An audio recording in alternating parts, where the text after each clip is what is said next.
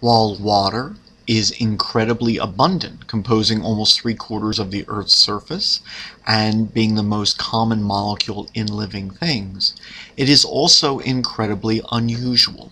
It is atypical in its behavior.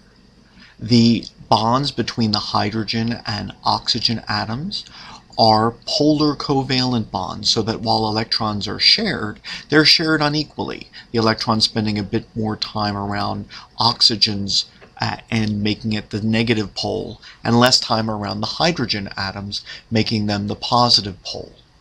This contributes to the great ability of water to dissolve substances. Actually, water can dissolve more substances and in greater quantities than any other liquid.